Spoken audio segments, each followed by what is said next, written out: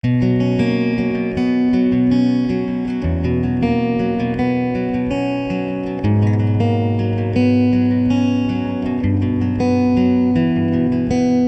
evening. Welcome again to Biblical Insights with Bob. Tonight, I want to talk about something that's very current. We're hearing a lot in the church, and I'm not talking about a particular denomination. I'm talking about in the church in general, about a falling away. And a lot of discussion on why and what we can do. But I want to go back to the beginning. Look at the second chapter of the book of Acts. And I want to read a verse or two from there. Acts 2:42. Here's a picture of the early church. It says they were continually devoting themselves to the apostles' teaching and to fellowship, to the breaking bread and to prayer. Now listen to this. Everyone kept feeling a sense of awe, and many wonders and signs were taking place through the apostles. That's not the same church we see in a lot of cases today, maybe in a few places. One statement you could say about that early church, it was an exciting place to be.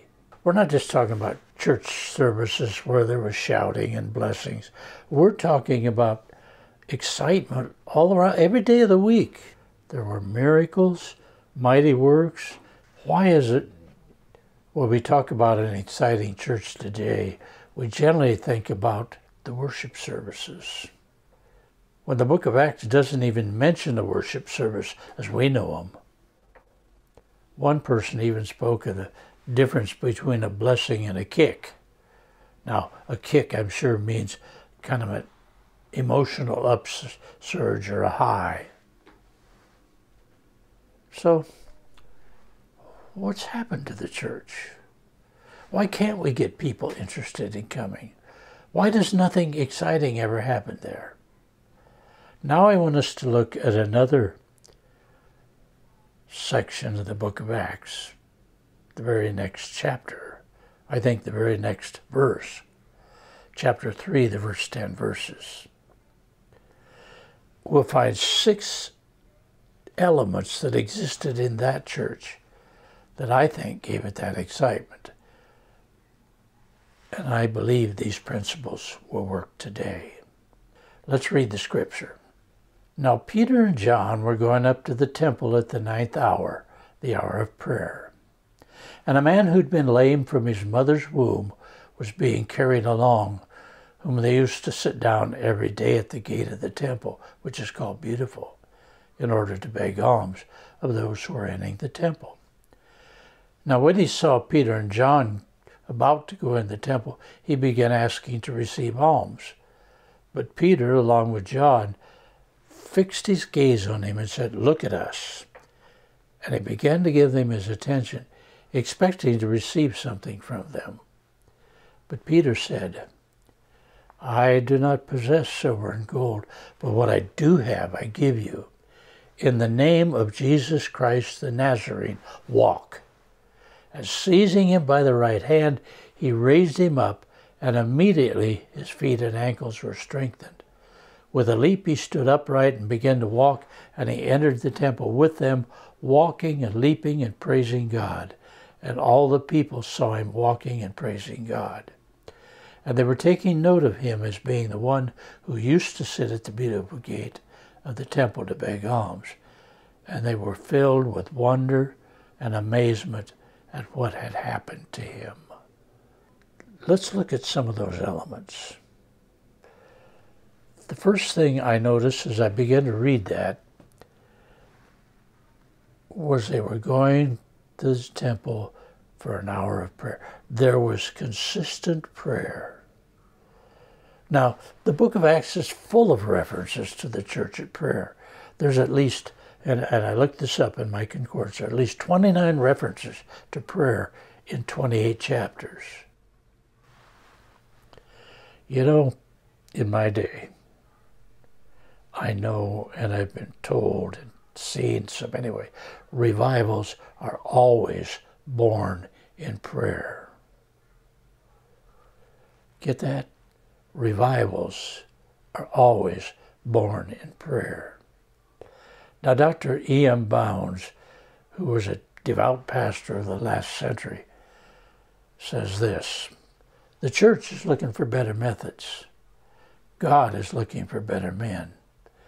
What the church needs today is not more machinery or better, not new organizations or more and novel methods, but men whom the Holy Ghost could use.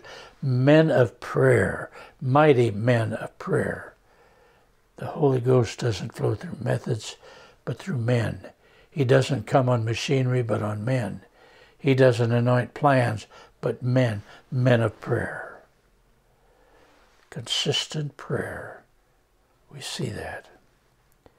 Now, that's the first. The second one, there's a compassionate awareness we find in verse 2 and 3. You notice they said to him, first of all, they fixed their gaze on him. Remember that? In other words, they saw him, but they didn't just look at him and keep going. They fixed their gaze. They were compassionate. Now, he'd been there all the time. He's lame from birth. He's there every day. And he called out to, maybe he called out to him every day. Now, they could have taken him for granted and said, what can we do? And they might have said, because they did say, we don't have anything to give him. They might have been too busy being religious. Remember the Good Samaritan, the priest and the Levite just went by because they were too busy. I have to ask myself, is the church too busy today to see those that are hurting around us? And folks, the world is full of hurting people. Is that compassionate awareness there today? Or is it missing? Second element. Notice the phrase. It said they used to sit down. That was written after he began to walk. They used to set him down. So we need today to be needs-oriented. I remember Dr. Phil, you've heard of Dr. Phil, talked about his key to a successful marriage. It was know what your partner needs and meet it. I think the key to an exciting church is very similar. The church needs to ask, what are the needs in our community and how can we meet them? I'm thankful that I belong to a church who's finding the needs and meeting them. Compassionate awareness. Now, the third element is a compelling witness. Notice the first thing they said, look at us. Look at us. Verse 4 and 5 says, he began to give them his attention. That was enough. Now look at Acts 4:13. This is another event, but let me read it for you. Now, as they observed the confidence of Peter and John and understood that they were uneducated, untrained men, they were amazed and began to recognize them as having been with Jesus. There was a compelling witness. Even though they weren't preaching to them, there was confidence that they recognized. And then another one, Acts 5:14. And all the more believers in the Lord, multitudes of men and women, were constantly added to their numbers, to such an extent that they even carried the sick out into the streets and laid them on cots and pallets, so that when Peter came by, at least his shadow might fall on any one of them. There was something about these apostles you couldn't ignore. There was a spirit, there was a presence about them. We need that today, don't we? Now, notice again, studying the works of Moses, notice that after he'd been with God, his face shone so much he had to wear a veil. Now, we don't see that, but I want to tell you something. When we've been with Jesus, really been with Jesus, it's going to show. Now notice this was not a testimony of words, but of being. It's who we are, not what we say. He looked at them expecting something. Ask ourselves, what does the community or the world expect from the church today? The remarks we generally hear is that we're irrelevant. Oh, for that compelling witness. Now, the fourth element we find is committed resources. Now, first of all, they knew their own limitations. First thing he said, silver and gold have I none. We're broke. We don't have anything. We too need to recognize our own limitations. You see, too often we try to meet a need on our own strength or resources that we might have. Somehow we got to learn that we can never be adequate in our own strength or in what we have. But you see, with Peter and John, everything they had was at Christ's disposal. It all belonged to him. And they said, but what I do have, I give you. Back in chapter 2, verse 44, it says, all those who had believed were together and had all things in common. So there was a unity there. So there always needs to be unity, because there will always be needs among us. There will always be that lame man, so to speak. In the book of Revelations, we see two different churches. Look at the statement made to them. First of all, the church at Smyrna. The Lord said to them, I know your poverty, but you are rich. But the other was Laodicea, the last church he spoke to. He said, you say I'm rich and have need of nothing. You don't know that you're wretched and miserable and poor and blind and naked.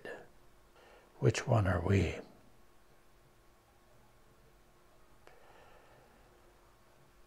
Thomas Aquinas said, no longer can we say, silver and gold have I none. Neither can we say, rise up and walk.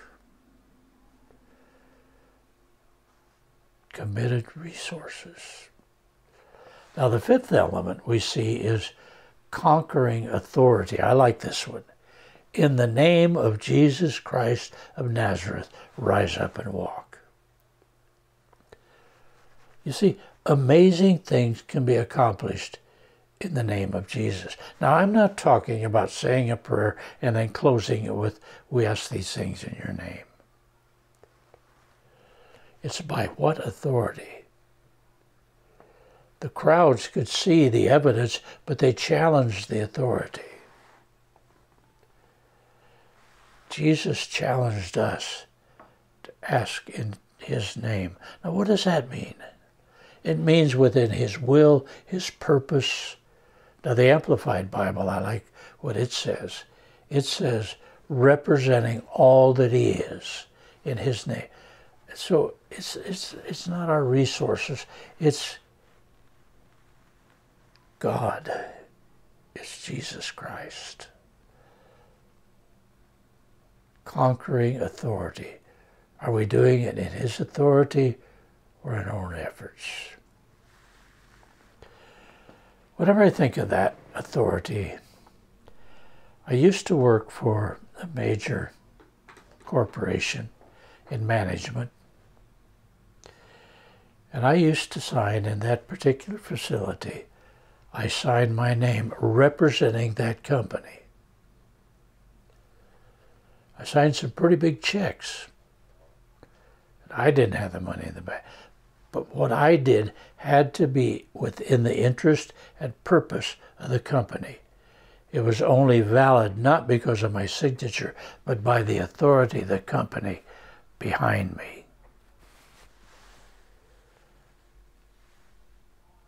Have we lost the authority to accomplish great things for Him?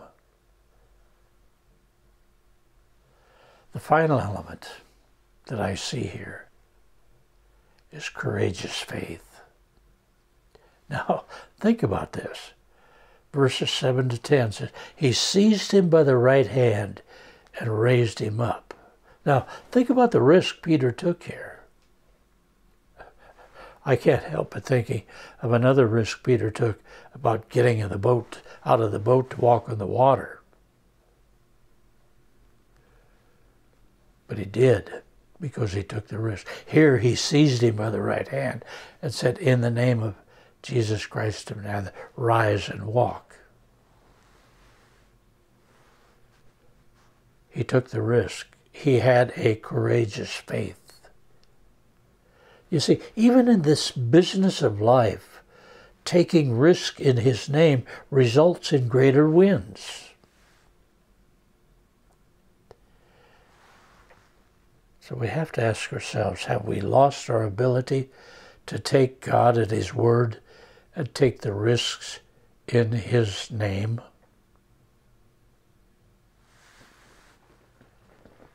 So as we come to the end of this discussion, I firmly believe that if the church today would put these principles into practice, we too could see some exciting things happen. God would be glorified and the kingdom would grow. Think about these things. We need revival. We need to get back to some principles that bring about excitement within the church. Could these things that I've mentioned be those things we need to get back to? Thank you for joining us.